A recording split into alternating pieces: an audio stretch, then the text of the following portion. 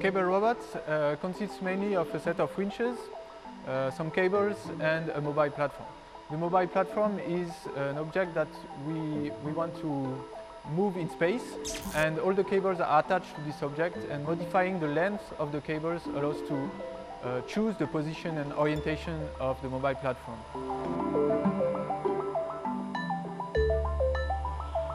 Specific feature of the cables is that they are flexible components, and these components can only work under tension.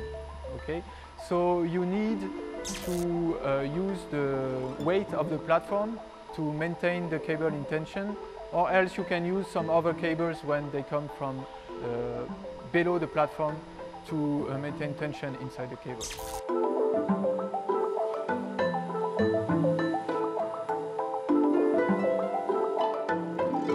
The common feature of all the possible applications is a huge workspace, because as you use cables, you can wind and unwind very long lengths of cables on winches, so you can obtain very huge workspaces.